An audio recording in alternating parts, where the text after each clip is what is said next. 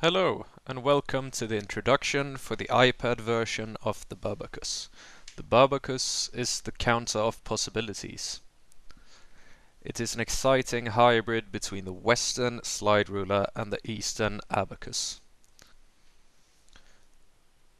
The Babakus consists of slide rulers accompanied by the cursors you see on the screen, as well as two counting strips, one for addition and one for subtraction.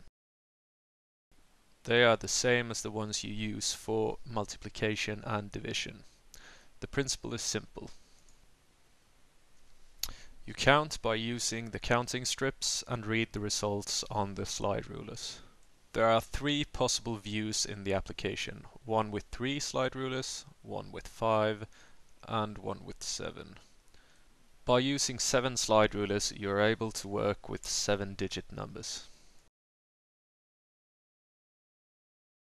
Now, on the bottom of the screen, there are 3 icons.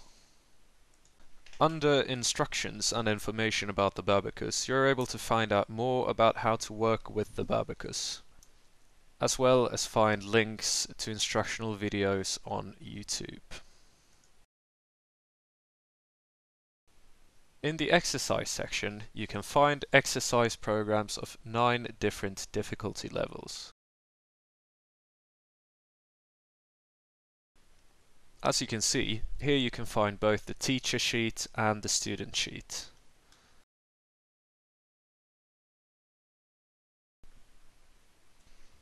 And here you can also read more about the book What is Dyscalculia by the neuropsychologist Björn Adler. Under settings up here in the right and upper corner, you have the possibility to show mathematical symbols on the left of the screen. They are to be placed between the slide rulers when performing different operations. Here you can also choose which units you want to display on your tasks. You can choose between length, mass, volume, or units you define yourself. When using the Babakus regularly, a student can swiftly achieve significant improvements. Operation with the Babakus follows simple principles. Every digit in a number is displayed by using the slide rulers and moving the cursors to the corresponding digits. In this case, 45. You then retrieve the counting strip used for addition, which ranges from 0 to 9.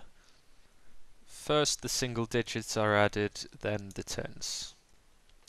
When using the Babakus, the transitions from ones to tens to hundreds to thousands and so on is very simple.